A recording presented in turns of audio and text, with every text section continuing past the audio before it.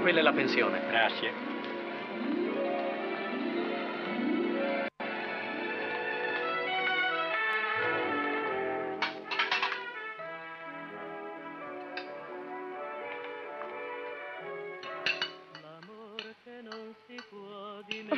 Porca miseria.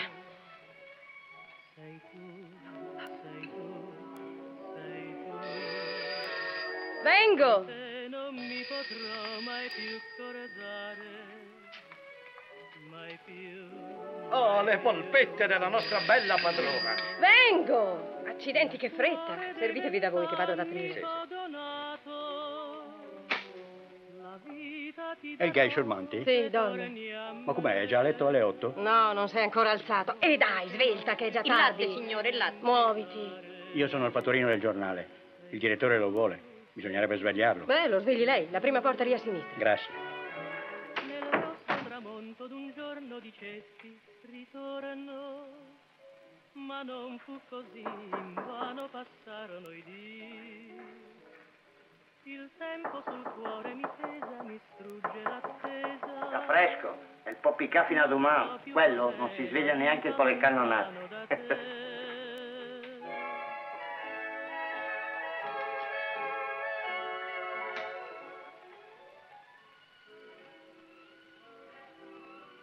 Surmanti. Ah. Surmanti. Chi è? Annibale. Ah, sei tu. Cosa vuoi? Le cerca il direttore. Che cosa vuole il direttore? Ah, non so cosa vuole, ma è molto arrabbiato. Ha fatto telefonare 4 o 5 volte, ma ha sempre risposto che lei dormiva. Quella strega. Lo sa, eh? Lo sa che deve rispondere che non ci sono. Pare che lo faccia apposta. Beh, ma adesso bisogna fare svelto, perché è là che aspetta. Anche lui. Che la smetta di rompermi l'anima. Ne vuoi? No, grazie. Che beva no, Surmanti. Lo sa che ci fa male. Vabbè, andiamo.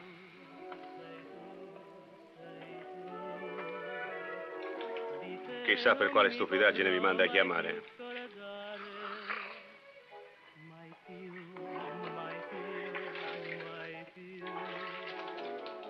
Il cuore dei 20 anni t'ho donato, la vita ti darò. C'è una lettera qui. Sì, chiama la lettera. È l'avviso di una cambiale. E lo sai che quando scadono al 15 alla fine del mese non si possono prorogare? Dove ho messo la cravatta? Ma se ce l'ha lì. Ah, sì. Vai a togliere la proroga agli italiani.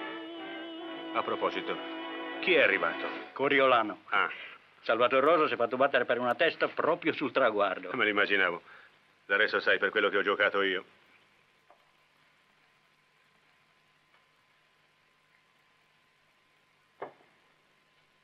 È inutile. Se non bevo non riesco a svegliarmi. E va bene. Andiamo a vedere che cosa vuole questo scocciatore. Insomma, eri lì o non eri lì? Ah sì, c'ero. Vabbè, guarda, questo passa ogni limite. Io non so più nemmeno che cosa dire. Ma come ti capita tra i piedi una notizia di questa importanza e tu non fai niente? Te ne freghi? Così gli altri escono con 3 colonne in prima pagina, mentre noi... Nel pomeriggio io sono fuori servizio. I miei obblighi col giornale cominciano alle 21. A questa poi... agli obblighi. Ah, i giornalisti. No, non mi piacciono. Cosa dici? Questi sigari non mi piacciono, non ne hai degli altri?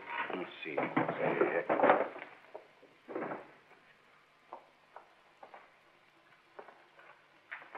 Caro Cesare, mi dispiace, ma in questo modo non possiamo andare avanti. Tu sai quanto mi costi parlarti così. In fondo non posso dimenticare che sei stato tu ad aprirmi la carriera quando eri il re degli inviati speciali ed io un semplice pivello. Ma d'altra parte ci sono delle cose più forti dei sentimenti personali.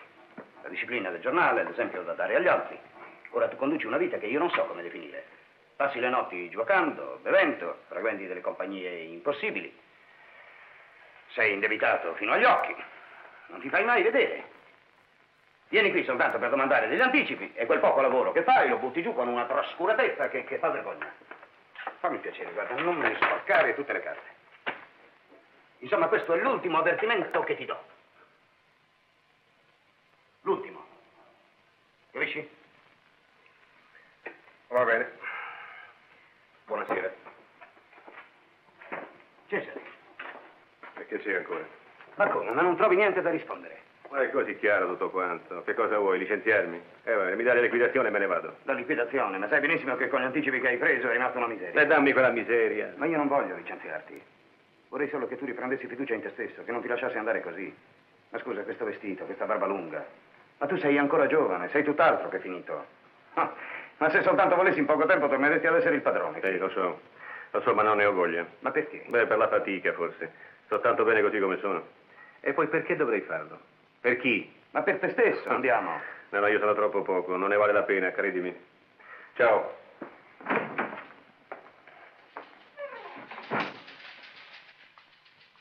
Beh, hai fatto? Ah, sì. Ecco, Sciormanti, 3.500 franchi. Ma era d'argento? Vabbè, non mi hanno voluto dare di più. Però ho lasciato tutto in sospeso, se lei non vuole... No, tante grazie, Annibale. A proposito, quanto ti devo? 2.000 lire. No, aspetti, che minga fretta, me li darà con comodo. Sì, bravo. Tieni. Pronto, cronaca? Ah, sì, un momento. Manti, per te.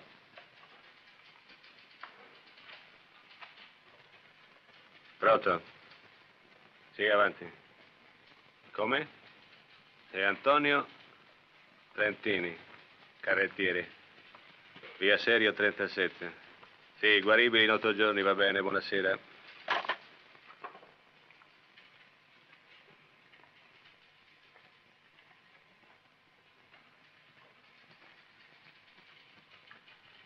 Sciormanti, funziona no, me lo dia a me.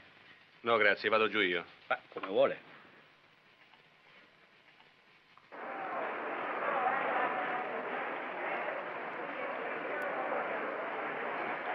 Vieni, è arrivata adesso. Buonasera, illustre cavaliere, come andiamo? Siamo scarsi di cronaca nera. Fai un giro per i commissariati. Va bene. Ah, senti, Cesare. Anche se non c'è niente, telefona lo stesso, che chiudo la pagina. Sarai servito, tieni, omaggio del direttore.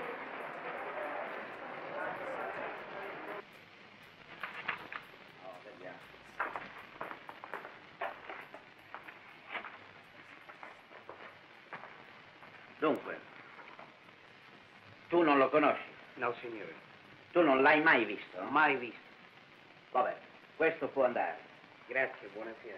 Dunque tu hai tentato di svignartela, ma non hai fatto in tempo, eh? No, signor commissario, io uscivo tranquillamente. Dalla finestra, eh? Documenti? Non è altro, dottore. Sì, signor commissario, ho già spiegato al signor agente. Sono uscito di casa in fretta e se permette faccio un salto. Niente salti. Dentro. Ma, signor commissario... Avanti sì. un altro. Buonasera. Oh, guarda chi si vede, il professore. Avanti, avanti. I miei rispetti, signor commissario, i miei rispetti, ma il piacere di vederla mi è amareggiato dalle penose circostanze che mi conducono qui. Mi pare che si ripetono un po' troppo spesso queste penose circostanze. Fatalità, signor commissario, fatalità. L'uomo è come un fuscello nell'ingranaggio del destino. Diceva Aristotele. Lasci stare Aristotele, professore, e non facciamo tanto il fuscello perché qui finisce male. E tutta questa roba che le hanno trovato nelle tasche. Oh, piccoli ricordi, signor commissario, piccoli ricordi di famiglia, non è? Li conosciamo questi ricordi e sappiamo da dove vengono. Dentro. Come crede, signor? No, prego, non si disturbi. No, conosco la strada, grazie. No. Avanti un altro.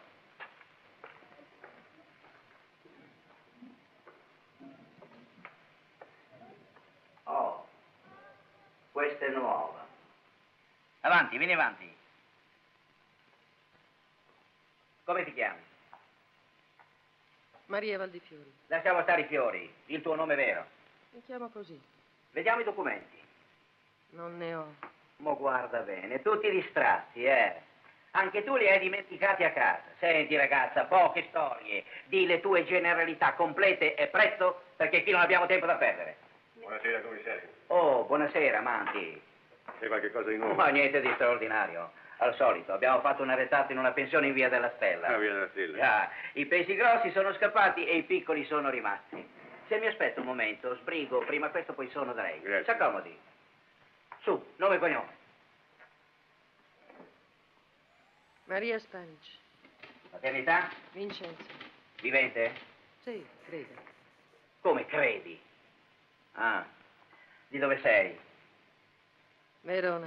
Beh, per questa volta te la cavi con poco, eh? Adesso ti faccio preparare il foglio di via e ti rimando a casa. No, non voglio. Come non vuoi? Non voglio tornare a casa. Non ho fatto niente di male, mi lascia andare. Non hai mezzi, non puoi dimostrare come vivi. C'è poco da scegliere, o la prigione o il foglio di via. Mi mandi in prigione. In prigione? Ma che scherziamo? Che vi credete che la prigione sia un albergo a disposizione dei clienti di passaggio? Da retta, cerca di non finirci in prigione, che con la vita che fai sei sulla strada. Preparare il foglio di via. No, signor commissario. La scongiuro. Non posso tornare a casa. Cerchi di capirmi. Preferirei morire piuttosto. Morire, non diciamo corbellerie. E poi che cosa posso fare? Sei sola, puoi avere una famiglia, dei parenti, degli amici, qualcuno che ti conosce. Qualcuno che mi conosce? C'è lui che mi conosce. Io? Sì, lei. Mai vista. No, non sono pazza. Cerchi di ricordare. A Tunisi, durante la guerra. E Cavour.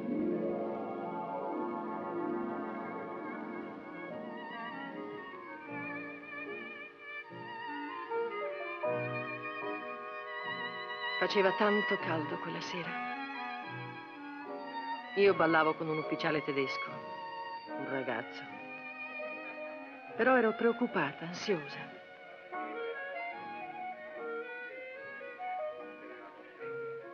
A un tratto smisi di ballare. Bitte. Avevo paura che lei vincesse troppo. E in un ambiente come quello non era prudente. Banco e demandé, monsieur.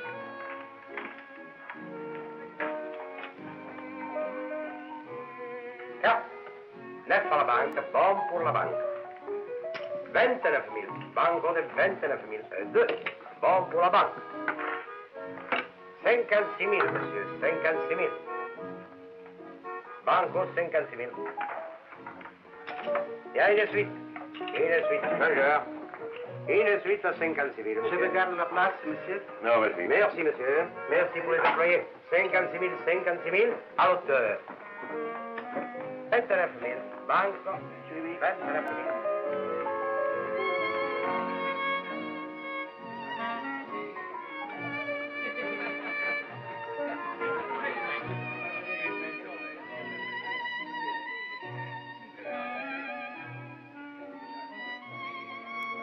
Stasera si trattiene ancora? Non telefona al giornale? Ho già telefonato.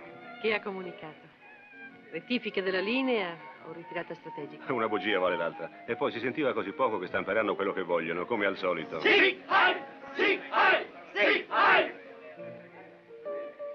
Lei che ne ha viste tante in tutto il mondo. La guerra è sempre così strana. Chi lo direbbe che siamo a 2 passi dal fronte? Questa è peggio delle altre. Puzza molto di catastrofe. Senti, Maria, per l'ultima volta, vuoi partire con me? Chissà. Non so, non voglio ancora decidere. Ma lasciamo questa maledetta città prima che sia troppo tardi. Ma pensa che c'è della gente che si batte a colpi di milioni e lotta a sangue per avere un posto in aereo. Io posso averne 2, uno per me e uno per te. E forse questo è l'ultimo aereo che parte per l'Italia. Perché vuol fare tutto questo per me?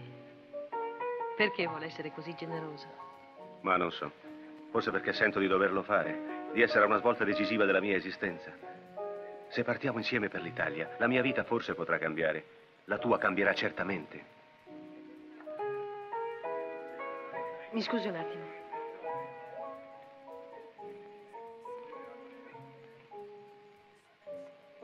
Di, che scherzi sono questi? Mi hanno detto che l'hai fatto smettere di giocare quando ancora vinceva. Che c'è? Il giornalista ti ha forse toccato il cuore? Perché? Ti dispiace? A me?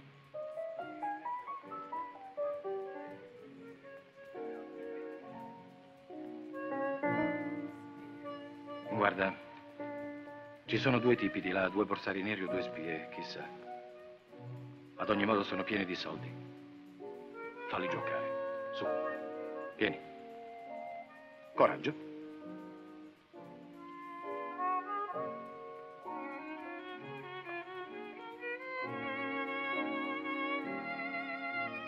Su. Sono quelle là. Va.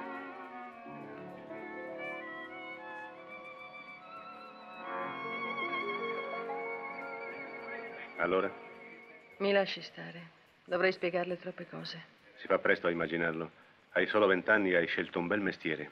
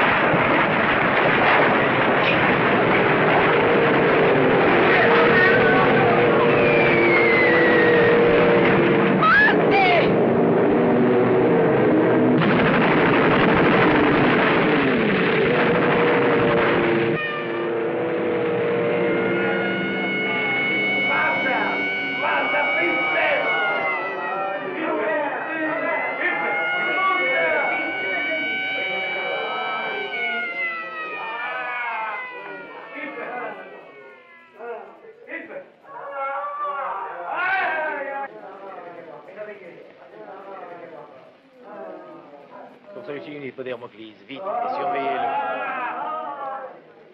Allez, allez, sortez les morts. On a besoin de place.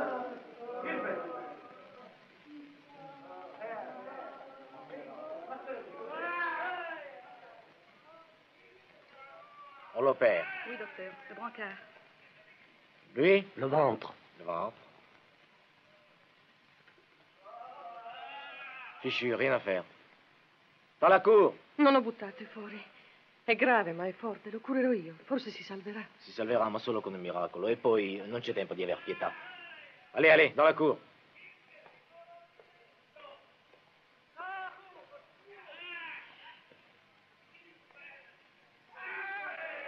Venez ici, vite.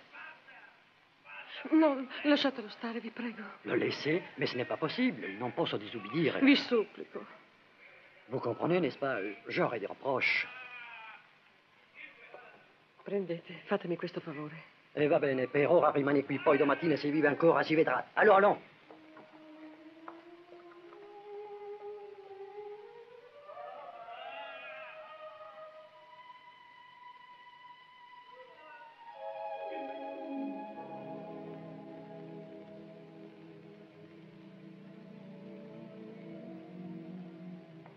È ancora vivo? Oh, c'est formidable. Acqua. Sete. Acqua. Anna.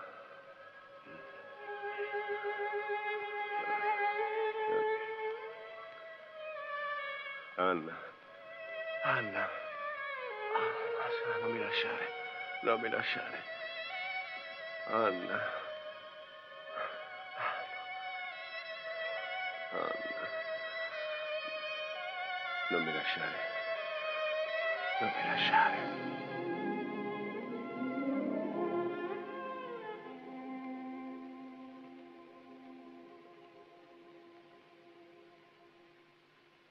Sì, è vero, la conosco io.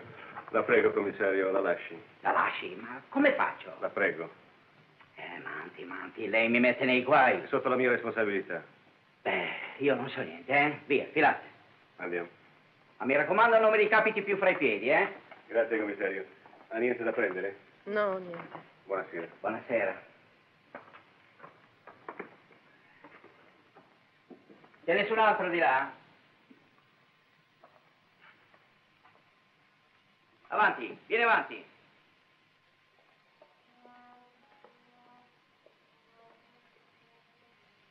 Meno male che ha incontrato me. Già, E dove andrà adesso? non lo so. Non ha una casa? Abitavo in una pensione, ma l'hanno chiusa. Ha sentito? Ah, sì. Ma non si preoccupi. La ringrazio. Buonasera. No, aspetti. Andiamo a bere qualche cosa, vuole? Va bene. Andiamo.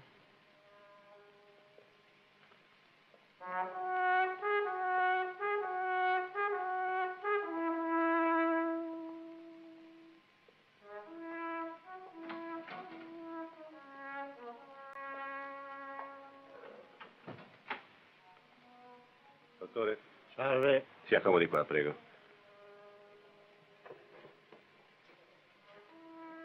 Che cosa bevi? Quello che vuole. Una birra, una grappa? Un cognac? Cognac, grazie. 2 cognac? Ehi, dottor, visto che bambola? Sempre meglio di quella strega della sua padrona di casa. Però quella gli fa credito. Questa gli mangia anche la camicia. Sarebbe un brutto affare, c'è quella sola. Davvero.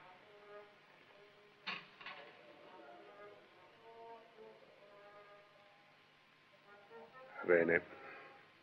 Lascia, faccio io.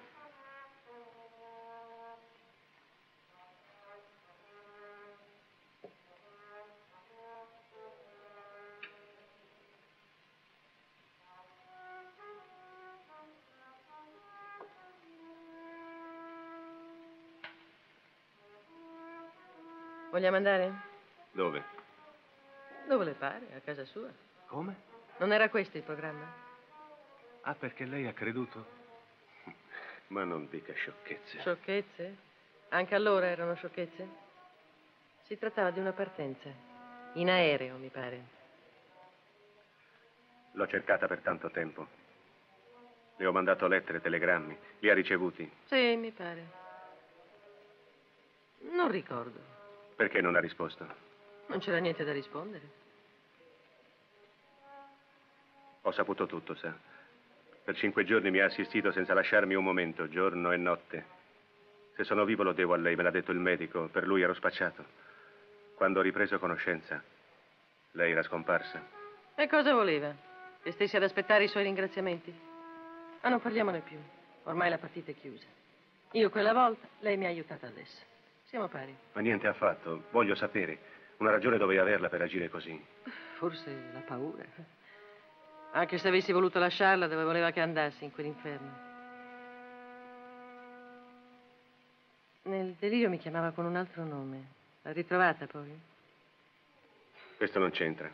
Scusi, domandavo così. E lei? Che cosa le è successo dopo? Ho ritrovato il mio amico. Anzi, è stato lui a ritrovarmi. Siete ancora insieme? A periodi. A volte se ne va, ma dopo un po' ritorna. E adesso? Sono 3 mesi che non lo vedo. Ma tornerà anche stavolta. A lei gli vuol bene? Bene. È come una malattia, non riesco a guarirne. Speriamo che lo mettano in galera, allora forse. Beh, la ringrazio di tutto. A dove va? Non lo so. Che ore sono? Le 11:30. Arriva ancora in tempo a rimediare la serata. Come vuol ricominciare? Ma se la riprendono? E che vuole che faccia? Crede che mi diverta questa vita? Ma è inutile. Ha sentito? Ho il foglio di via o la prigione. Non c'è altro per noi. Arrivederci. No, aspetti. Che c'è? Resti qui un momento. Torno subito. Senta, dottore. Dica. Scusi, un minuto. Permesso?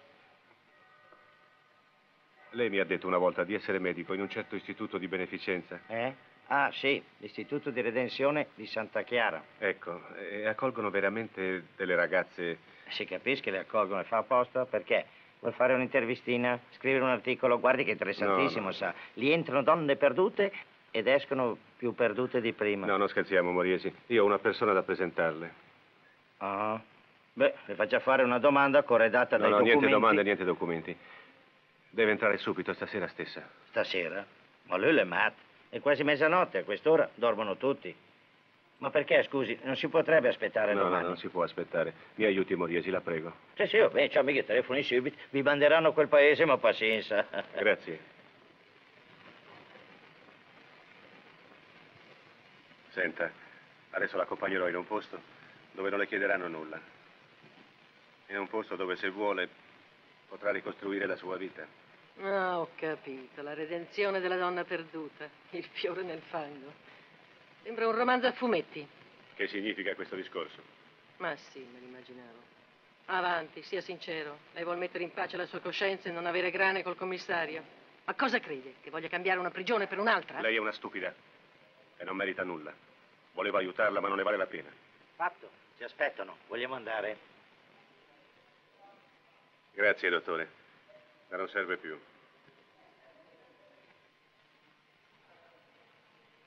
Andiamo.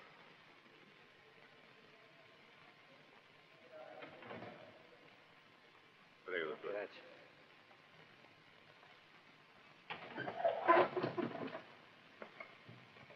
Buonasera. Ho telefonato poco fa per... Sì, l'aspetta. da questa parte.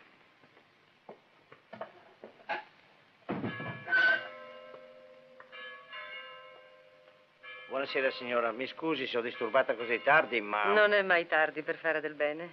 Sta chi della Tusa. Vieni, cara. Senta. Arrivederci.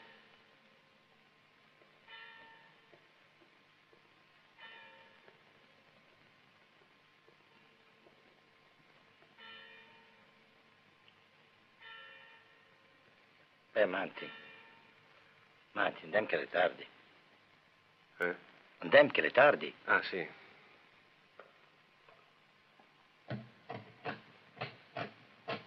Vieni, il letto è già pronto, parleremo domani.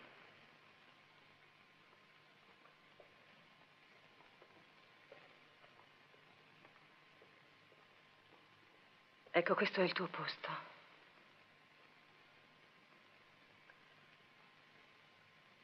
Buonanotte. Buonanotte, signore.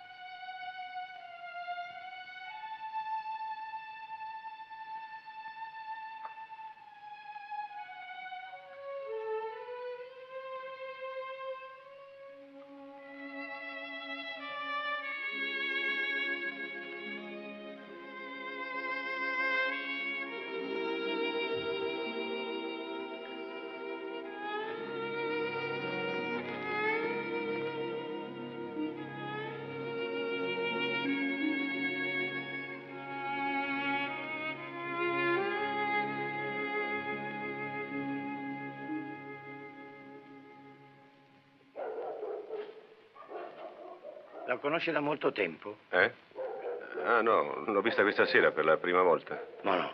Perché? Che cosa pensa? Niente. Ed è un pezzo che si dedica alla redenzione delle donne perdute. Ma che c'entra? L'ho trovata al commissariato e mi ha fatto pena, poveretta. Bravo. Conosco uno che ha fatto come lei. Anche lui ha trovato al commissariato una poveretta, gli ha fatto pena, ha voluto salvarla. Anzi, per salvarla meglio se l'è sposata. E poi?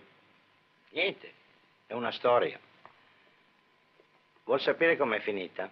Lei, la poveretta, dopo un po' di tempo l'ha piantato e ha ripreso la vita di prima. Tanto peggio per lui, è stato uno stupido a sposarla. Giusto. E lo sai chi era quello stupido? Me. Lei? Sì. Mi scusi. Oh, non si incomodi a scusarsi. È stato anche troppo gentile. Non viene a dormire? No, non ancora. Buonanotte. Notte.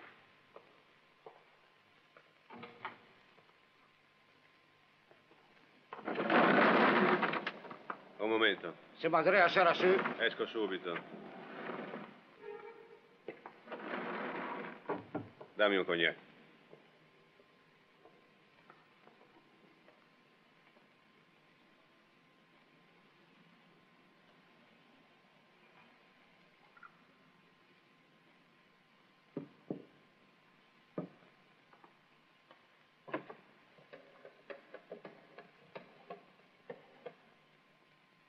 La cronaca? Qui parla Amanti. Stasera niente di nuovo.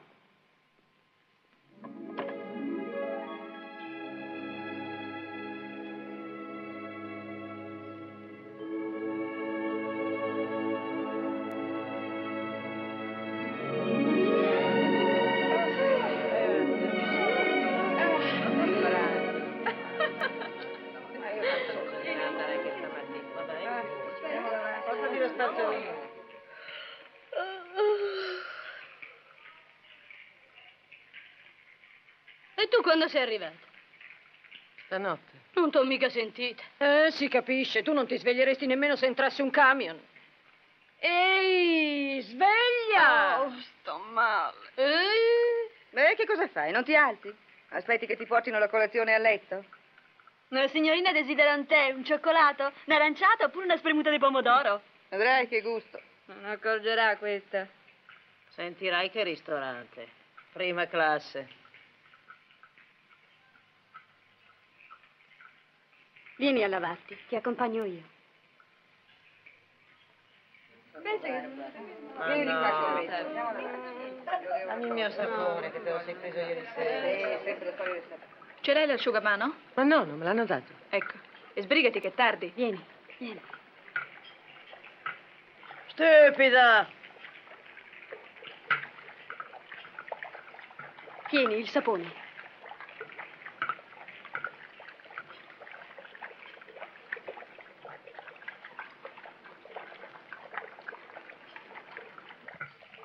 Beh, ancora qui?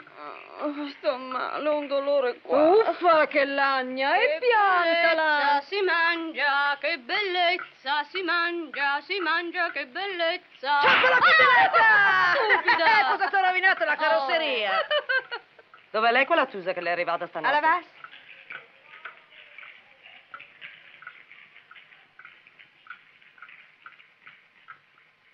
Ma il mio vestito? Questa roba non ti serve più adesso. Prova quella se ti va bene e appena pronta vai dalla direttrice. Cara mia, la sottoveste di seta, le calze, te le puoi dimenticare. Tanto, a che servono? Per fortuna qui gli uomini non si vedono nemmeno in fotografia. Sentila lei, come se dei uomini ne avesse conosciuti pochi. È appunto per questo che mi fanno tutti schifo. Una borsetta di pelle, E degli orecchini. un paio di orecchini, E un portacipria. portacipria. C'è altro? Un paio di calze. Ecco, un paio di calze. Quella è la direzione. Avanti. Avanti, vieni avanti. Come ti chiami? Il tuo nome? Perché? Anche qui serve nome, cognome, documenti? No, non importa. Basta un nome qualsiasi, anche se non è il tuo. Mi chiamo Maria. Non occorre altro. Scrivi Maria. Vieni.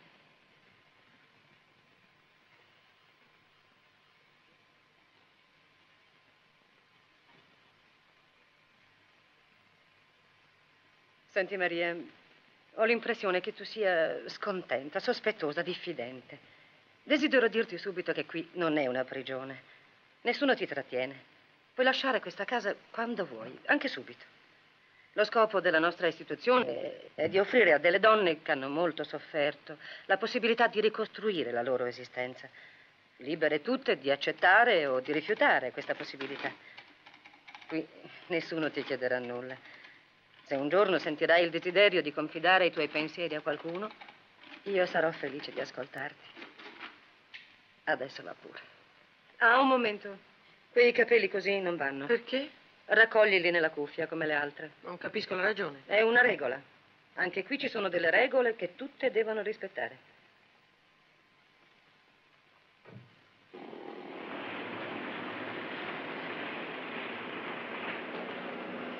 Ecco, ciao. Beh, insomma, si può sapere che cosa è successo? Non te l'ha detto? Sì, ma non ho capito bene. Perché il commissario l'ha rilasciata? E chi lo sa? Si vede che quello ha garantito per lei. Farà. Ma non ci vedo chiaro. Io sono uscito subito perché c'ho la faccia onesta, invece lui l'hanno fatto dormire dentro. Come hai detto che si chiama? Chi? Quello che ha fatto liberare Maria. Manti, Cesare Manti, è un giornalista. Sei sicuro che siano usciti insieme? Come, li ho visti io? Dove sono andati? E che ne so, mica potevo andarli appresso. Se ti interessa di ritrovarla, bisogna che te la cerchi da te. A me mi tengono troppo gli occhi addosso. Non dubitare, la troverò.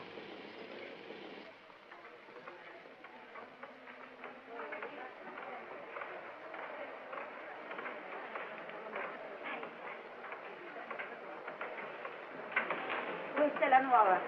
Ah. Metti da questa parte forse. Sai cucire a macchina? No. Ricamare? No. Lavorare a maglia, fare rammenti? No.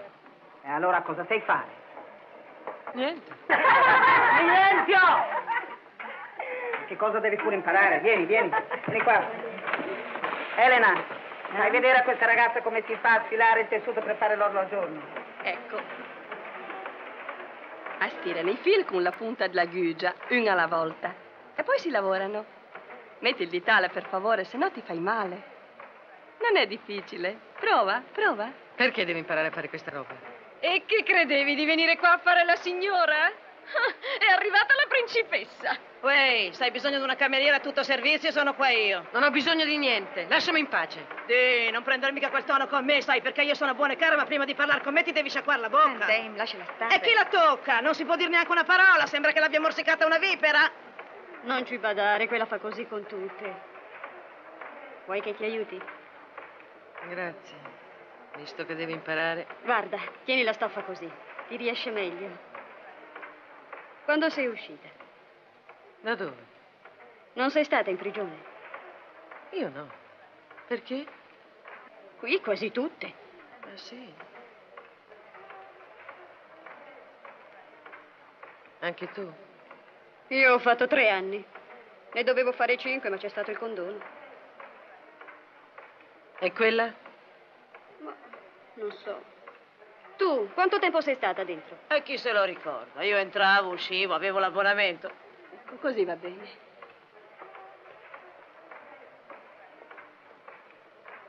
Quella ci batte tutte. 15 anni è stata a San Vittore. Deve ringraziare l'avvocato che le ha tirato fuori la semi-infermità. Se no, a quest'ora...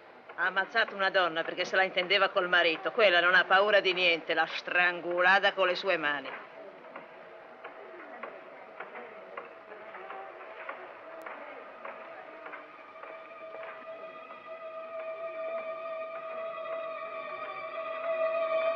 Fa un po' vodde. La via dirlo mica l'era facile. Brava, continua così.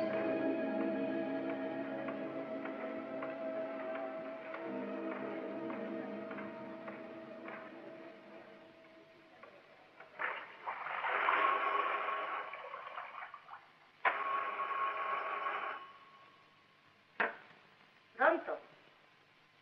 Sì. Un momento. Dottore? Dottore? Perché? Telefono. Chi è? Ah, non ho capito il nome. E allora riattacca. Ma dice che è urgente. Ciao, ciao. Pronto? Sì, sono io. Come? 37 soltanto. La chiama febbre 37. Portami un caffè. Cosa vuole che sia? Avrà mangiato troppo. No, no, niente purga. E allora chiami un medico. No, non posso, c'ho visite. Sì, ecco, telefoni quello lì che è bravissimo. Riverisco, signora, riverisco. Io vorrei sapere chi è che mette in giro il numero di questo telefono qui. Si figuri, si vuole di andare fino a casa del diavolo per curare una diarrea. Ma che razza di medico è lei? Ma lo sa che finirà che non la chiamerà più nessuno? Magari, ma cosa crede? Che sia una soddisfazione curare il prossimo? Tanto se uno deve crepare, crepa lo stesso. E se non crepa, molte volte sarebbe meglio che crepasse. Cos'è successo? Perché? Ma lo sai che ore sono? Le 10:30, beh. Non ti svegli mai prima delle 7 di sera? Quando imparerai a non impicciarti dei fatti miei, te l'ho già detto tante volte. Oh, e che ti piglia? Lo sai che faccio presto a buttarti fuori da casa mia con tutta la roba tua? Permesso. Impicciarmi dai fatti suoi. Ma lo sai che non me ne importa proprio niente? Che non vedo l'ora che ti levi dai piedi? Sai la gente che prenderebbe la tua camera? È gente che paga.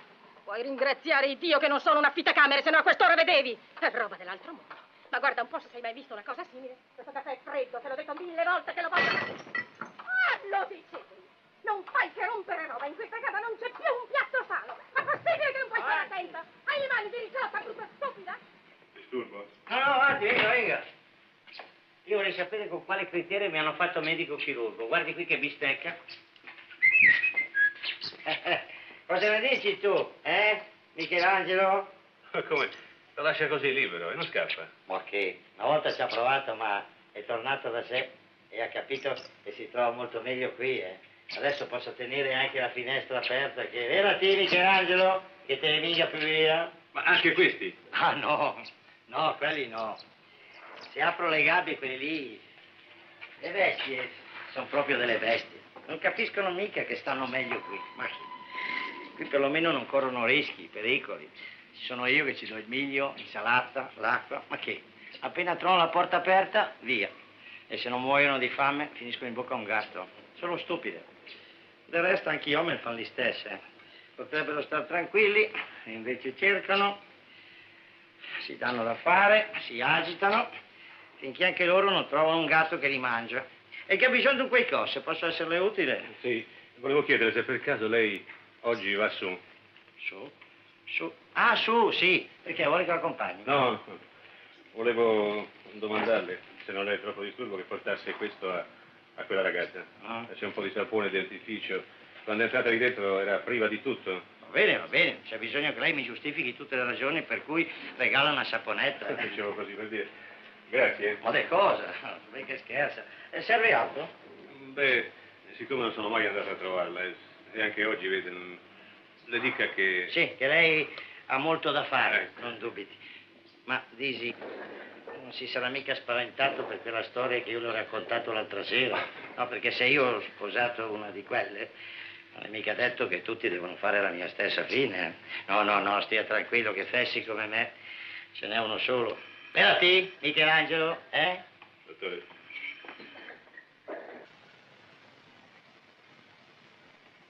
Desidera? Abita qui un certo signor Manti? Sicuro? È in quella camera.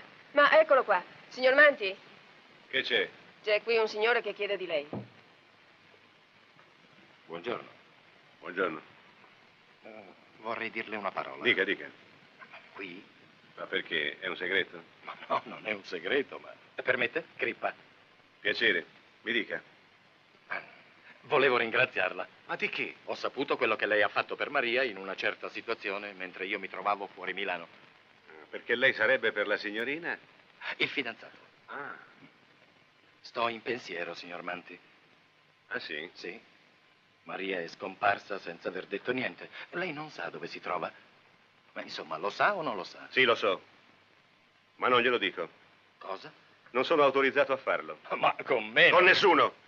Ma io ho il diritto Ma di saperlo. aspetta! E tenga giù le mani! Tenga giù le mani! E vada via! Ma insomma... Vada via! Maria, dov'è? Ma vada al diavolo! Non finirà così. Fuori di qui! Troverò io il ma modo trovi di... quello che vuole, ma esca da questa casa! Va Fuori! bene. Fuori!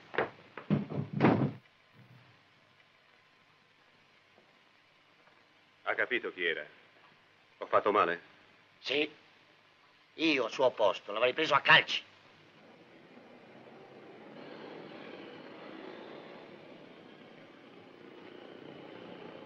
Beh, te l'ha detto? No, non mi ha detto niente. Ma mi ci porterà lui una volta o l'altra. Basterà tenerlo d'occhio.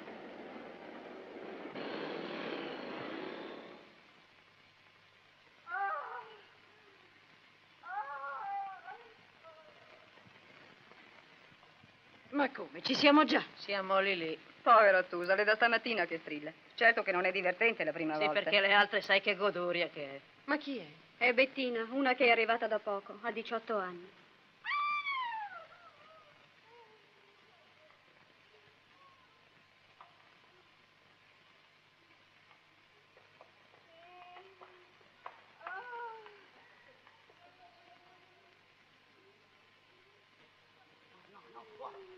Fuori! Silenzio! Fate silenzio!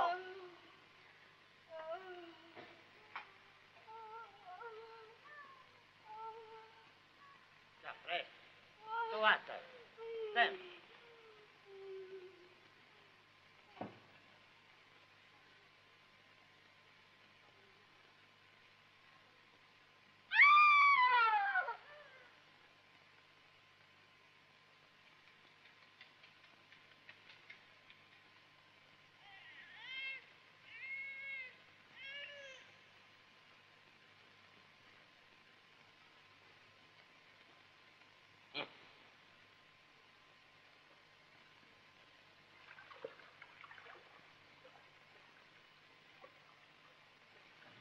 Signora direttrice, allora? Un maschietto. Lei, poverina, ha sofferto molto, ma ora, per fortuna... Possiamo vederla? Sì, non so. Beh, un momento solo, sulla porta. Pochi alla volta. E non fate confusione. No.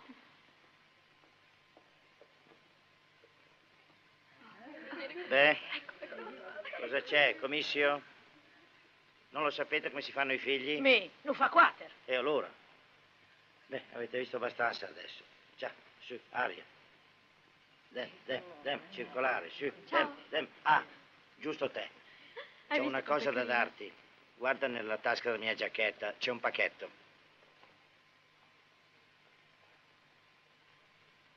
Che cos'è?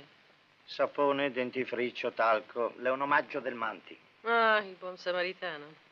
Adesso sarà contento. Pulizia del corpo e dell'anima. Me lo ringrazi. Voleva venire lui a portartelo personalmente, ma poi ha avuto molto da fare. Capisco. Me lo ringrazi di tutto. No, aspetta un momento. Cosa c'è? Dì un po'. Come ti trovi qui? Benissimo. Perché? L'altro giorno è venuto uno a cercarti alla pensione. Chi? Un giovanotto, tipo alto, amico tuo, molto intimo, a quanto pare. E voleva sapere ad ogni costo dove è andato a finire. E gliel'avete detto? No. Sta attenta, ragazza mia. Quello è un tipo che non... Insomma, pensaci su 2 volte prima di fare delle sciocchezze. Non che io voglia darti dei consigli, ma soltanto pensaci bene. Ciao. 1, 2, 3.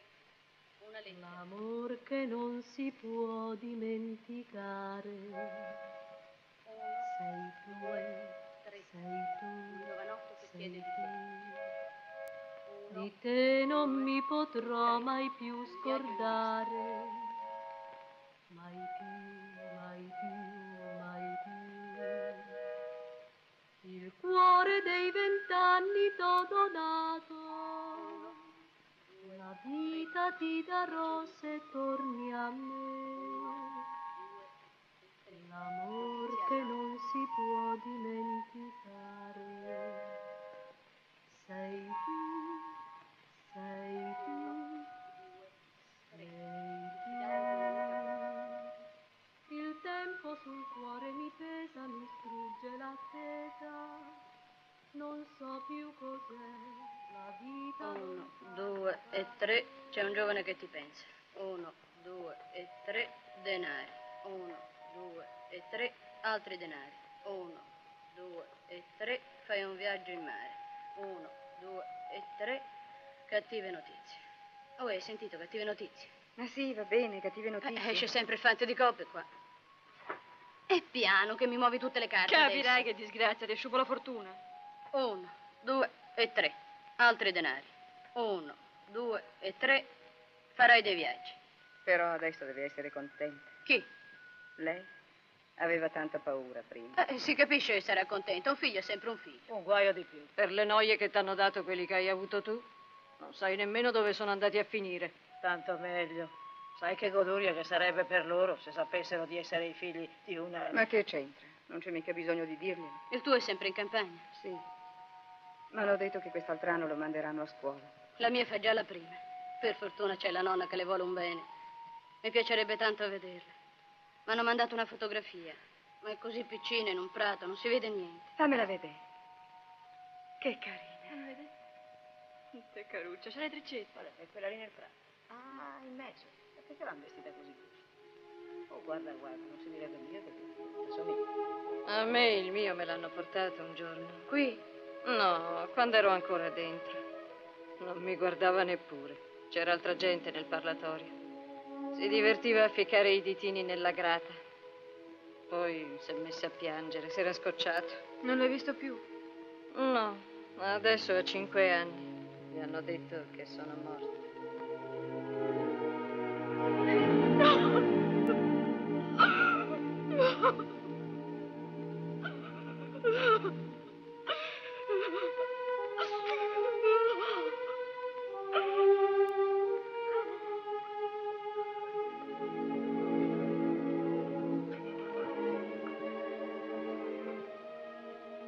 Poveraccia. Anche lei doveva averne uno. Ma quel mascalzone non gliel'ha fatto nascere. Poi lui è andato via e lei dentro per 3 anni.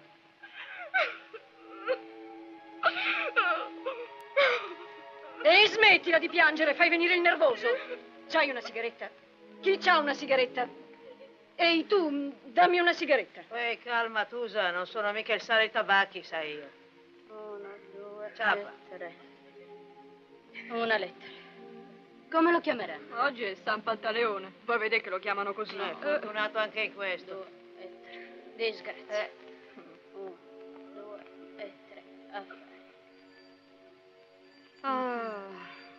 Speriamo che per festeggiare il neonato ci diano anche la frutta. Dolci, liquori e caffè. Andiamo. A me quello che mi secca è che mi ha presa per il tabaccaio. Ma cosa crede che sia? Una regia privativa?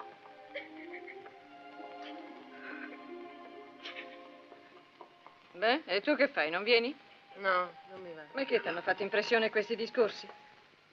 Io me ne vado. Non voglio restare qua dentro. Sì, brava, te ne vai, come se fosse facile. Ha detto la direttrice che si può uscire da qui quando si vuole. Sì, certo, nessuno ti trattiene. Ma poi dove vai a sbattere?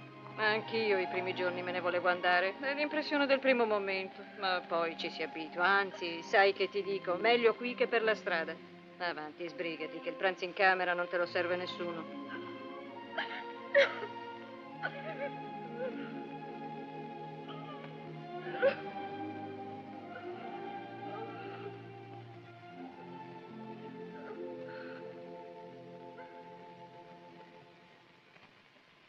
L'amore che non si può dimenticare, sei tu, sei tu, sei tu. Con lei io non potrò mai più tornare. La facciamo smettere? No. È pronta la sua roba? Vado subito a vedere.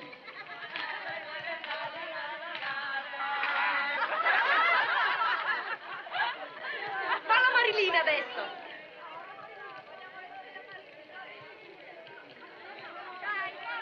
Maria, ma che fai? Non cogliere le rose. E perché? La direttrice non vuole. Ne conta una a una? Ti puniranno. E che me ne importa? È così bella, vale la pena.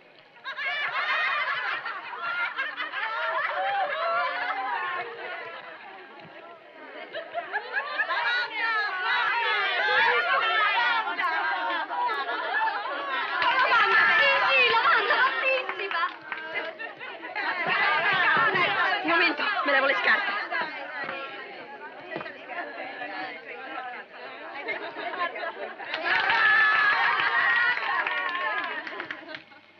Sanati mentale. Oh, finalmente ridi. Credevo che non te l'avessero insegnato.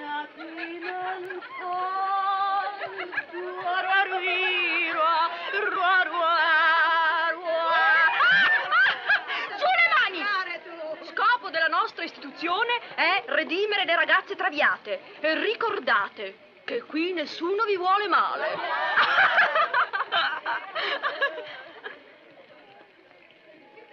Carla, vieni con me. Vuoi vedere che mo mi danno un premio?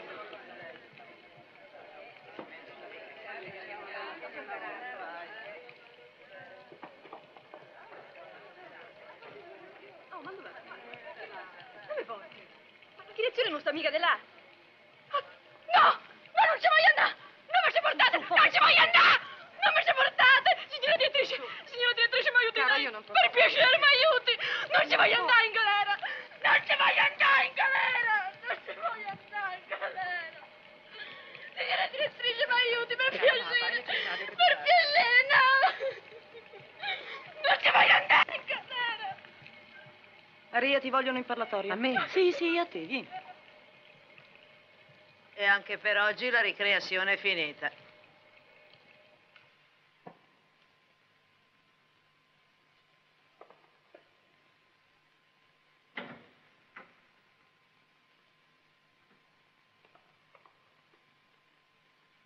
Buongiorno. Buongiorno. Sono venuto per... Spero che si trovi bene qui. Benissimo. Non vuole accomodarsi? Grazie. Ecco, le ho portato qualche cosa da leggere. Grazie. Qui non ho tempo per leggere. Lavora molto. Non importa. Quando è necessario, bisogna che impari a fare la donna onesta. Non credevo che fosse così faticoso. Mi dispiace. Perché? Non è questo che lei desidera? Maria, Guardi le mie mani. lavoro la terra, faccio il bucato, lavo i piatti, cucio, stiro. Diventerò una serva perfetta. Una serva? Già, perché? Non lo sapeva? Dove crede che possa andare una che esce di qui? Deve essere anche fortunata per trovare chi la prenda a servizio. Ma che cosa dici? Io finirò come le altre, se non me ne andrò prima. Perché mi guarda così? Si meraviglia? Pretenderebbe forse che io la ringraziassi? Ma insomma, che cosa vuole da me? Maledetta, la prima volta che l'ho incontrata. Aveva ragione lui. Sarebbe stato meglio che l'avessi lasciato crepare come un cane. Salvarmi, bella idea. Chi gliel'ha chiesto? E poi lei, proprio lei, pretenderebbe di salvarmi.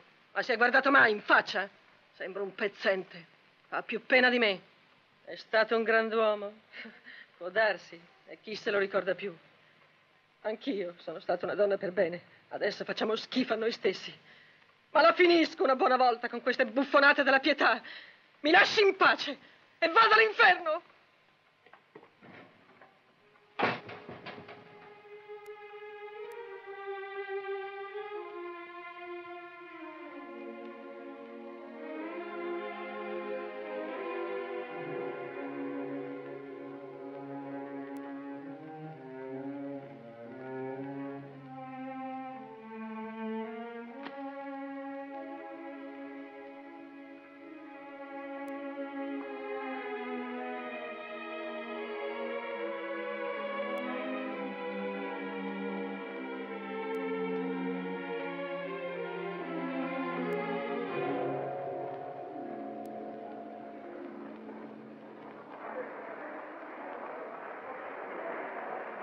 Alfredo, è pronto? Un momento. Così vedi,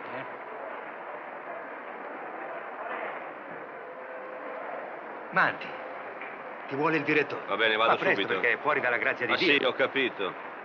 Va benissimo, eh. Cambia il titolo, lo fai in Bodoni. Titolista! Ma sei sicuro che il servizio sia proprio di Manti? Sì, me l'ha portato lui. E poi guarda, ci sono le correzioni di suo pugno. È incredibile. È roba da matti. Mi hai chiamato? Sì, grazie. Proprio te cercavo. Va bene. E poi? L'hai scritto tu? Sì, l'ho scritto io, perché non va bene? Tu meriteresti la galera. Ecco, cosa meriteresti? Bella figura, che ci faccio io? Ho in redazione un uomo che è ancora un asso e io lo mando in giro per gli ospedali, per i commissariati. Vedi, questo mi fa proprio rabbia. Però in parte sono anche contento. Sì, perché in fondo sono riuscito a scuoterti. E ora vediamo un poco. Scusa. Direttore, Sì? la prima è pronta, ci mandi giù la spalla. Va bene. Dunque, vediamo un po'. Cosa posso fare per te? Dammi la liquidazione. Cosa vuoi? No, hai capito benissimo. Voglio la liquidazione. Te ne avrei parlato questa sera, ma dal momento che ci siamo, ho già fatto i conti e con gli anticipi che ho avuto rimane esattamente da prendere 1.480.000 lire. Ma come, vuoi lasciare il giornale proprio adesso? Ma non ci penso nemmeno, ho soltanto bisogno di denaro. Per questo voglio la liquidazione. E questa non è una risoluzione di contratto? Ma no, tronchiamo un rapporto di lavoro e iniziamo una collaborazione. Io scrivo degli articoli, te li porto, se ti vanno li pubblichi e me li paghi. E se no, pazienza. Ma io non voglio, io non posso accettare queste condizioni. Va bene, mi rivolgerò a un altro giornale. Ma scusa, pensa un momento, rifletti. No, ho già pensato, riflettuto, anzi guarda, qui c'è la mia domanda, la do a te, tu la passi in amministrazione, per favore. Ma subito, perché ti assicuro che ho bisogno di denaro.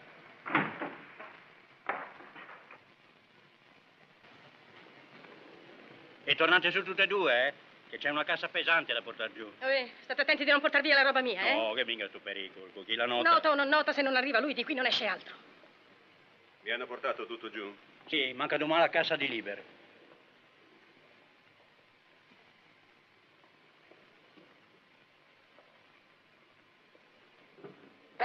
Adesso mi spiegherai, spero. C'è poco da spiegare, me ne vado. Ma come, così, da un momento all'altro? Perché? Dovevo darti il preavviso. A proposito, guarda, qui ci sono 3 mesi in più. Controlla se è giusto. Ma insomma, si può sapere cosa ti è successo? Dopo tanti anni, tu da un tratto fai le valigie e te ne vai così. Hai fatto un'eredità? Dico a te, rispondi almeno. Clelia, non facciamo scene ridicole. Vedi, ho bisogno di cambiare ambiente, di cambiare aria. Qui non mi trovo più, ecco. Abbi pazienza. Ho capito. Va bene, non aver paura. Non mi metto certo a piangere perché te ne vai. Ecco, brava. Meglio così. Buona fortuna, Cesare. Grazie, Clelia. Buona fortuna anche a te. È in casa il dottore? Non lo so.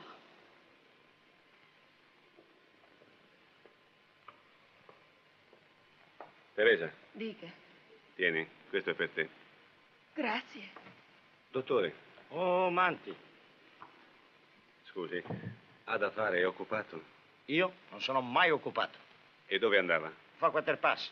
Le dispiacerebbe venire con me? No, perché? Grazie.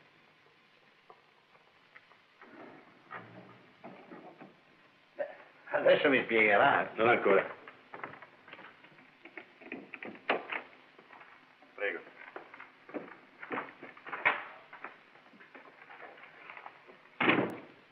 Ecco, guarda. Questo è l'ingresso. Qui c'è la cucina, i servizi e un terrazzino. Venga, venga.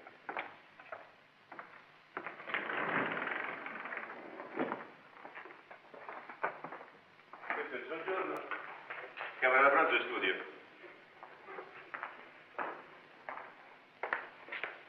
Questa è la camera da letto e là c'è il bagno. Anche i mobili sono suoi. Sì, ho comprato tutto in blocco, è stata un'occasione. Un matrimonio è andato a male. Ho rilevato tutto con l'affitto. Mica brutti, vero? Brutti, sono bellissimi, sono. Anche le poltrone, belle, comode. Dovrebbe vedere quante cose pratiche ci sono. Ogni giorno ne scopro una nuova. Il lucidatore, l'aspiratore, la macchina per tostare il pane. Guardi questo. Cosa serve la parete? Ah, per schiacciare le noci, adesso le faccio vedere. Ho comprato le noci apposta per provarlo. Via qua. Ha visto? Poi c'è la radio, il frigorifero, tutte le comodità. Che gliene pare? Ah, bellissimo, bellissimo. Però, scusi la mia franchezza, ma io non ce la vedo qui dentro. Ma non devo mica starci io. Ah no? Ma allora per chi lei? Certo, dottore, quello che le dirò adesso la stupirà. Anzi, forse non la stupirà affatto, ma le farà fare delle considerazioni assolutamente lontane dalla realtà. Perciò mi risparmi le ironie e cerchi di capirmi. Capito. È per lei? Sì, per lei. Per lei. No, per quello che lei ha fatto per me qualche anno fa, così, senza conoscermi, per un senso di pietà umana. Ebbene, io ho il dovere di cambiarla. Ho creduto di farle del bene facendola accogliere in quell'istituto. È stata una sciocchezza. Adesso voglio rimediare. Questo appartamento è per lei, c'è un anno di affitto pagato. Le lascerò un po' di denaro. Se vuole, ha la possibilità di rifarsi una vita. Se no, pazienza. Io avrò fatto tutto il mio dovere. Senta, fra tante comodità, non ci sarebbe per caso anche una scatola dei sofranei?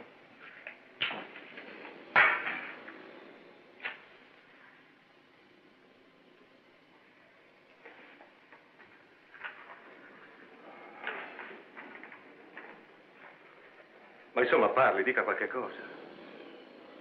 Cosa vuole che dica? Lei è un perfetto ipocrita che maschera di generosità il suo porco egoismo e vorrebbe che mi congratulassi con lei? Come? Ma sì, anch'io ho fatto così. Tutti facciamo così. Quando una donna ci piace, pretendiamo di salvarla e poi... Si sbaglia. Sì, è vero, il mio sarà forse un porco egoismo, ma non come intende lei. Sapesse con che emozione, con che tenerezza, sì, è questa la parola, con quanta tenerezza io ho preparato questa casa. Lei non è nulla per me, la conosco appena. Eppure quando penso che qui, in questa atmosfera tranquilla, serena, potrà ritrovare la gioia di vivere, che si occuperà di questi mobili, di queste piccole cose, che avrà uno scopo nella sua esistenza, che sentirà rinascere gli istinti buoni, generosi. Ebbene, se penso che tutto questo è opera mia, mi sento felice, commosso. Cosa vuole che le dica? Ho veramente l'impressione di aver compiuto un'opera buona. Già. E per godersela meglio, quest'opera buona ha portato qui anche le sue valigie. No, si sbaglia. Parto fra 2 ore. Parte. Sì, un incarico del giornale, sarò fuori alcuni mesi. Allora, scusi, non... La prego, dottore. Adesso dovrebbe occuparsi lei di farla uscire. Mi? Sì, preferisco evitare di vederla, sarebbe imbarazzante per tutte e due. L'ultima volta che l'ho vista mi ha detto delle cose atroci, vere ma atroci. Lei può farlo subito, vero? Subito? Ma è impossibile, bisogna prima che parli con la direttrice, non è mica un albergo. La prego, Mariesi, prima di partire vorrei saperla qui. Per lei non deve essere difficile. Va bene, proverò. C'è un telefono? Sì, eccolo là.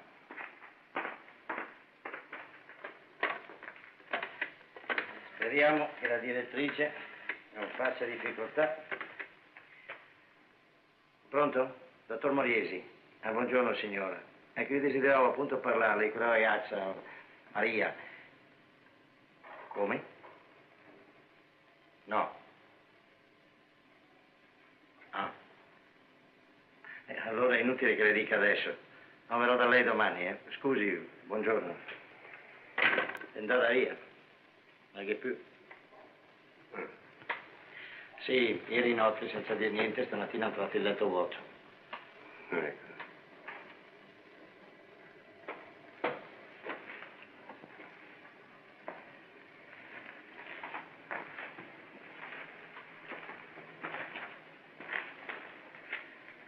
Meglio così, Manti.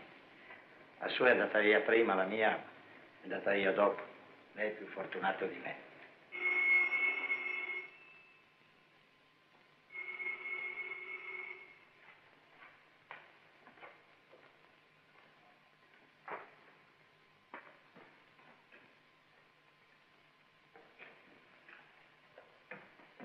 Buongiorno, dottore.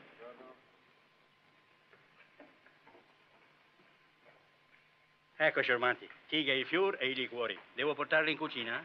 No, metti tutto lì. E le valigie da portare alla stazione quali sono? Lascia andare. Non parto più stasera. Ma com'è? Scusi, ma fai i biglietti? Non parto più.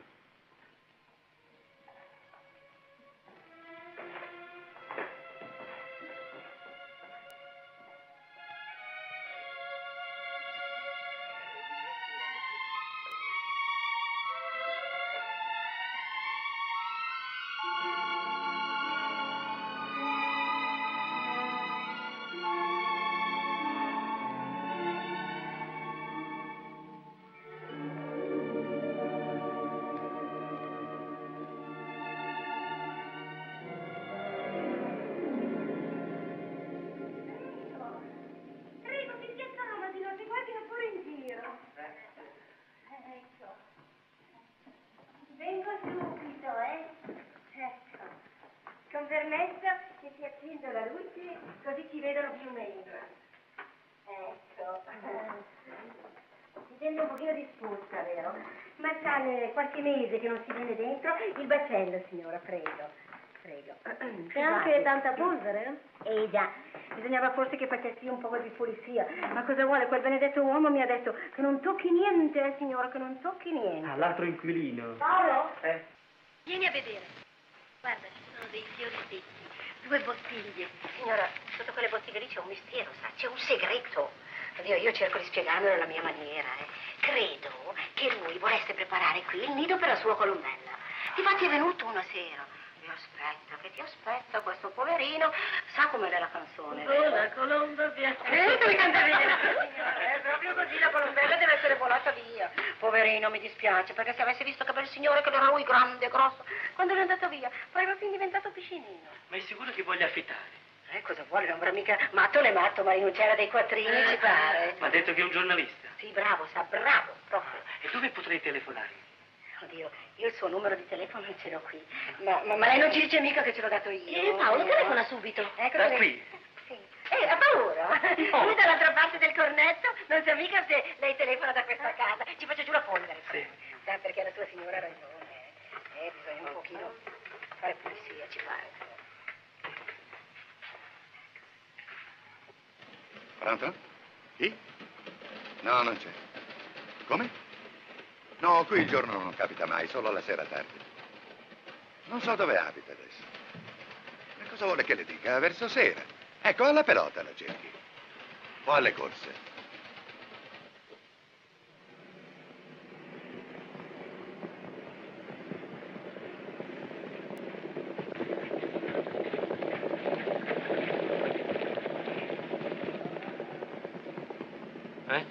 Eccolo là. Ah, vieni, vieni. Mi perdoni, lei è il signor Manti? Sì, sono io. Mi scusi la libertà, abbiamo saputo per combinazione che lei vuol cedere un appartamento che ha in affitto. Chi ve l'ha detto? Ah, e non mi ricordo, mi pare... Chiunque ve l'ha detto va raccontato delle balle. Non cedo niente. Ma scusi, noi saremo anche disposti a... Buonasera. Non ce lo dà. La solita gente. In un anno ho cambiato città 3 volte. Prima a Trieste, poi a Milano ed ora qui a Genova. Speriamo che le informazioni siano esatte stavolta. Non ci dovrebbero essere dubbi.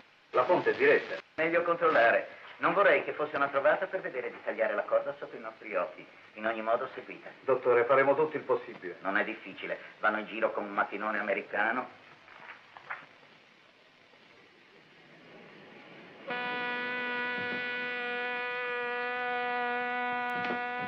Passate prima al Columbia. È proprio necessario. Ma che discorsi sono? Ho dato appuntamento ai 2 sudamericani nella hall. 2 sudici individui. Saranno sudici, ma hanno molti scudi e molta voglia di perderli alla roulette. Va bene, ho capito. Va. Brava, ti raggiungo subito. Ciao.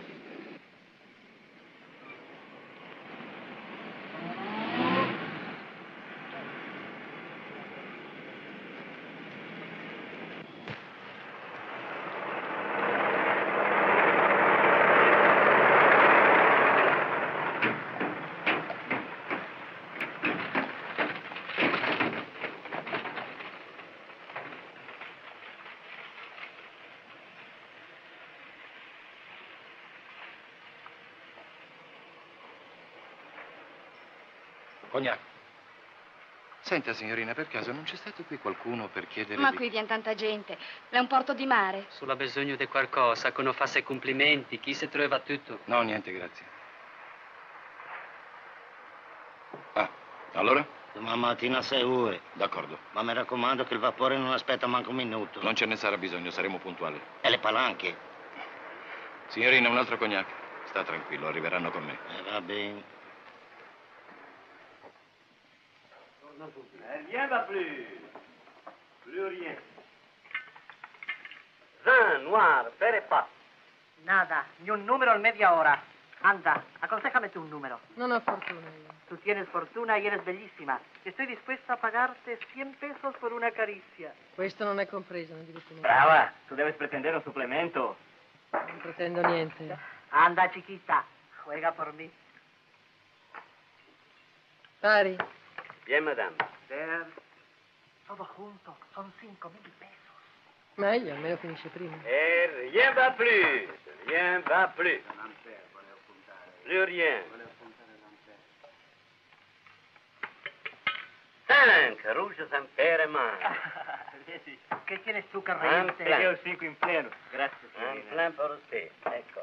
¿Dónde vas? Scusate. ¿Pero habías dicho que nos hacía compañía? Sì, sì, Pero retorna. forse.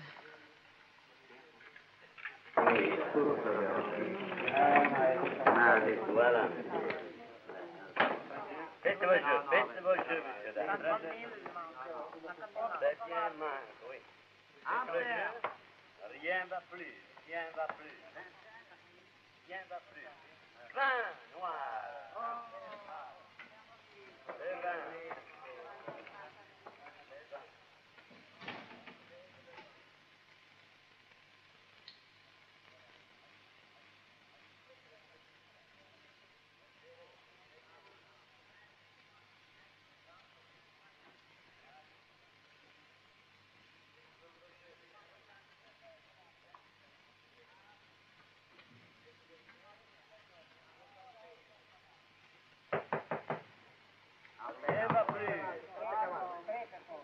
Numero 3, très bien.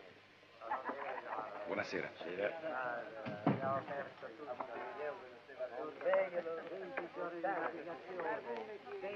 Ciao. Un whisky? Jouez, monsieur Dame. On peut faire. Nello, Jouez, monsieur Dame. come va stasera? Non c'è male. E Maria? È stata lì finora coi sudamericani.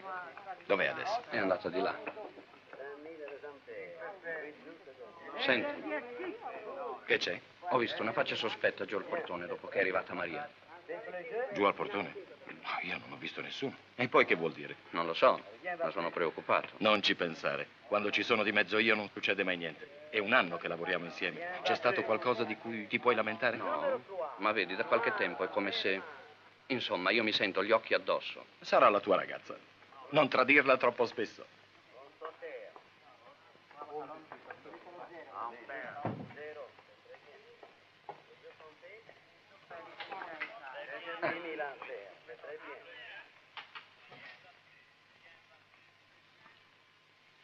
Sonno? No, un attimo di stanchezza. Che cos'hai? È un po' di tempo che non sei più la stessa. Stai male? Ma che male. Questa vita è faticosa, lo sai pure tu, no? Ah, a chi lo dici? Però non vorrei che... No, niente, te l'assicuro. Meglio così. Le malattie mi fanno paura. Lo so, fanno paura anche a me. Senti, qui la baracca sta per sfasciarsi. Ma che dici? E così, sta tranquilla, se te lo dico io. La polizia arriverà presto, stringerà la rete e chi non si è messo in salvo prima resterà dentro, in trappola. E tu come lo sai? Lo so, lo sento. Qualcuno ha avvertito la polizia. Chi? Ma che te ne importa? Che te ne frega? Qualcuno è stato. L'importante è tirar fuori le gambe. Ecco, ho trovato solamente questo. Per il resto il farmacista ha detto di ripassare domani. Grazie. Occorre altro? No, niente, grazie. Fa vedere, che roba è? Cardiazzo. Ma guarda che roba che vai a prendere. Tieni, da retta a me. Bevi questo, ti fa meglio di 10 medicine. Bevi. Hai ragione. Brava. E butta via questa robaccia. Il mal di cuore viene a chi non è stato mai innamorato. Allora, intesi, di tutto quello che ti ho detto, silenzio. Perché? Che vuoi fare? Mi sono messo d'accordo col capitano di un mercantile. Quelli se ne stanno tranquilli. Non sanno che da un momento all'altro è chiusa bottega. Ma è orribile. Quando la barca affonda, bisogna mettersi in salvo. E io mi sono messo in salvo. Io e te. Quel mercantile parte domani mattina alle 6. Va abbastanza lontano per non avere noia. Vedrai, cambierà tutto. Insieme rifaremo fortuna in un minuto.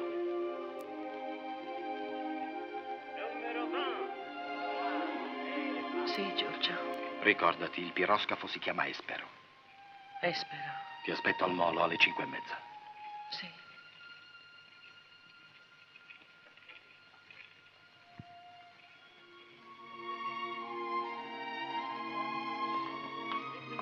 Dove vai? Ho un sacco di cose da fare. Ci troviamo direttamente laggiù. Se qui ti chiedono qualcosa, di... Dirò che mi sento male. Brava, così ti lasciano libera. Ciao.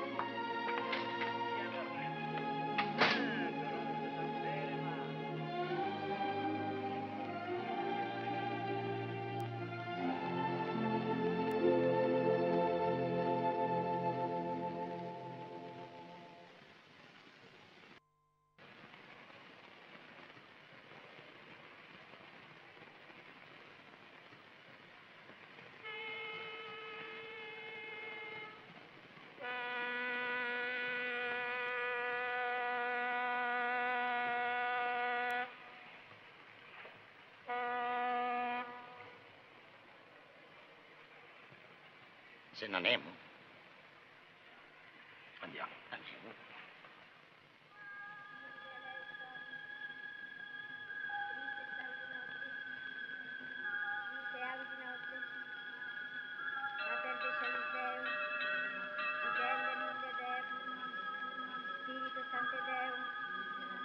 Santa Maria,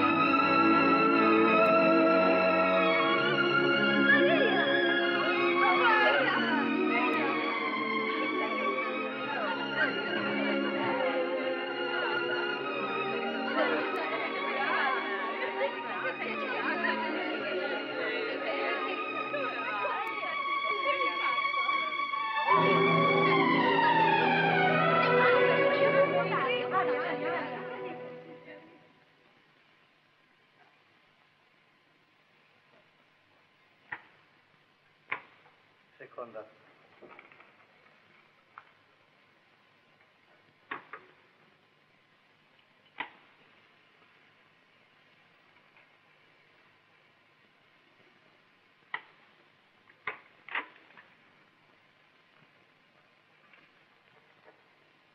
Mi dica, come sta, dottore? Come sta, che domande? Si capisce che stava meglio prima, eh? Queste donne trattano il cuore come un belè. Dai, si capisce che alla fine il giocattolo si rompe. Beh, adesso non mi prendere in parola, ve lo dico così per dire, non drammatisiamo. Cominciamo con i romanzi. Qui ci vuole calma, riposo e soprattutto niente storie per la testa. Adesso ti scrivo qualche porcheria da prendere. Io ci credo poco alle medicine.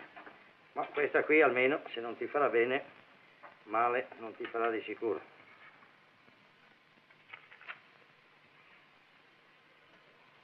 Dov'è? In infermeria c'è anche il dottore. Grazie.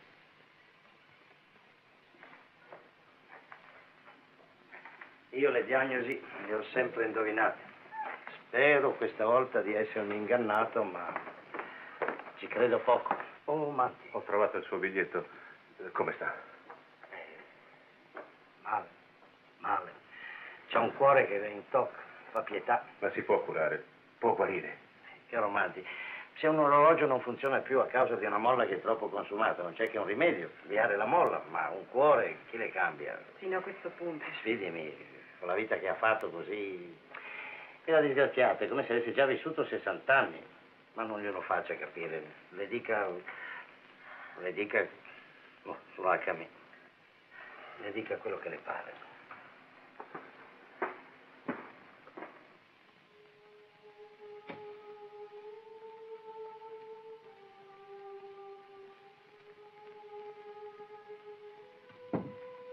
La ringrazio di essere venuto. Perdoni le parole cattive che le ho detto. Le ho già dimenticate. Sono tornata qui appunto per vedere lei. Me? Sì. Ho da chiederle un favore. Lei è l'unica persona buona che ho incontrato nella vita. Sono sicura che non me lo negherà. Ma sì, farò tutto quello che posso. Ma stia calma adesso, si riposi. Ne parleremo poi. No, forse sarebbe troppo tardi. La prego, prenda la borsetta. Deve essere là.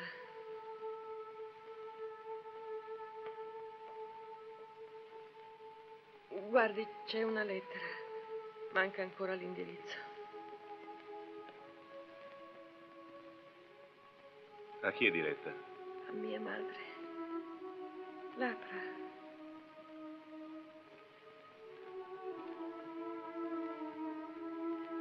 La legga.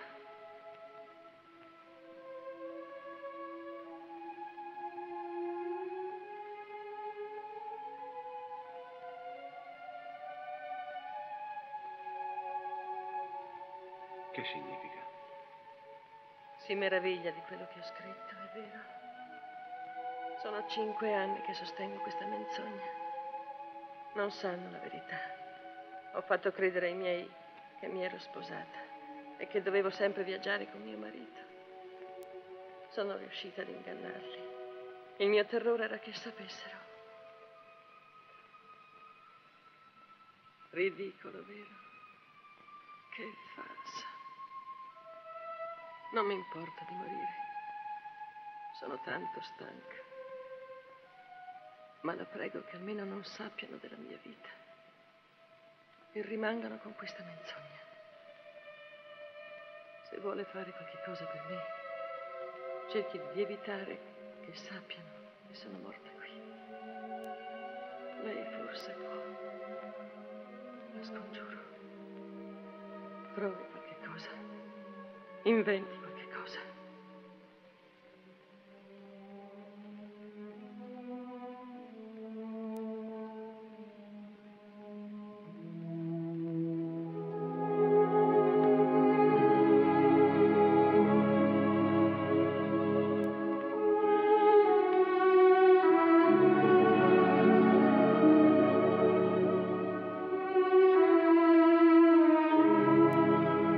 Signora direttrice, posso cogliere anche delle rose?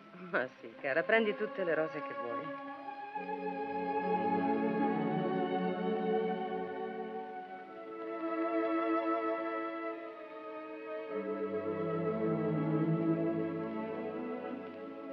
Ecco, di qui potete vedere. È meglio non affollare la camera.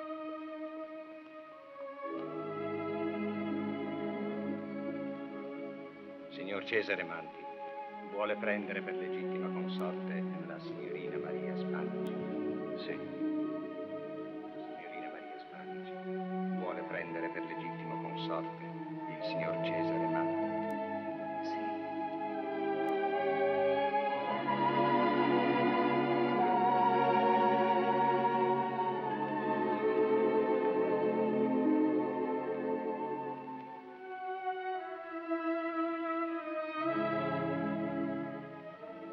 Dottore, il riso le si scuoce, faccia svelto. No, grazie, non ho voglia di mangiare. Sai, Michelangelo, voglio farti una confidenza. E la faccio a te, che sei una persona seria e non vai a raccontarlo a nessuno. Io mi vantavo di essere un cinico, invece sono anch'io un povero sentimentale. Sai cosa ho fatto oggi? Mi sono messo a piangere come un ragazzino. Però non mi dispiace mica, sai, perché era tanto tempo che non mi capitava più.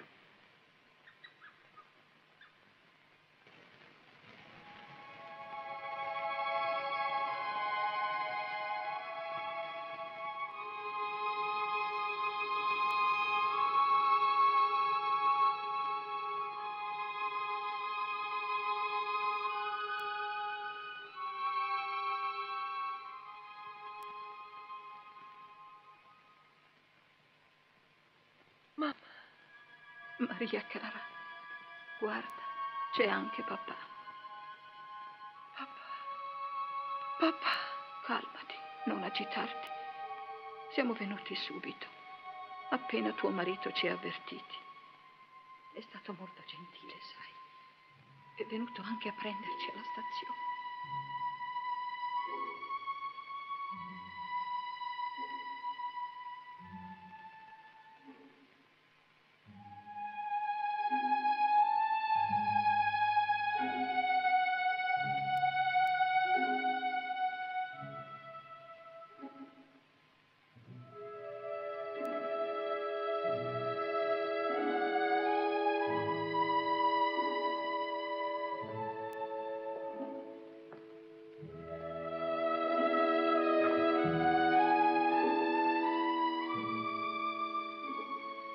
Carletto e Luisella volevano venire anche loro, ma sai, con la scuola. Ma li vedrai presto. Sì, quando sarai guarita però. Tutti ti aspettano a casa. Carletto è diventato un giovanotto. Ora ha messo i pantaloni lunghi e Luisella è quasi una signorina. Vedrai come sono cresciuti gli alberi nel giardino e le piante rampicanti sul balcone della tua camera.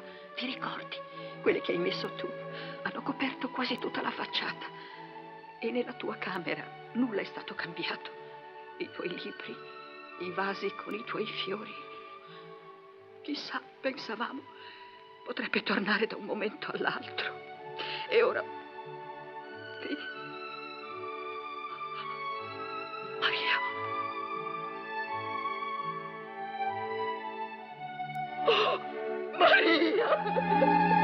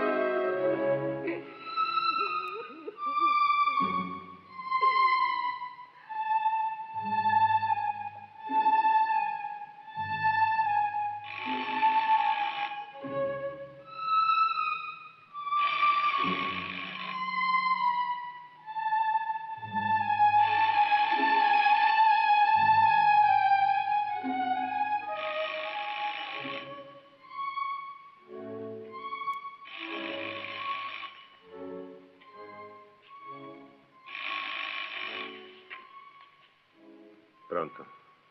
Manti, c'è qualcosa per la cronaca? Fra poco andiamo in macchina. No, stasera niente di nuovo.